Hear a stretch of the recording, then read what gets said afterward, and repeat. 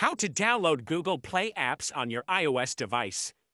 Hey guys, in today's video, I'm going to show you how to download Google Play apps on your iOS device. So, make sure to watch till the end and let's get started.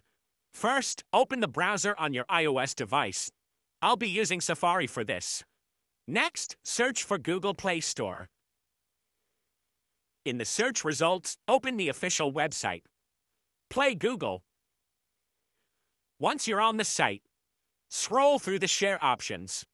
Tap Add to Home Screen. Now, name it Google Play Store. Tap Add. Once it's added to your home screen, open it. Choose the app you want to download. And that's it. If this video was helpful, make sure to like, share, and subscribe for more tips.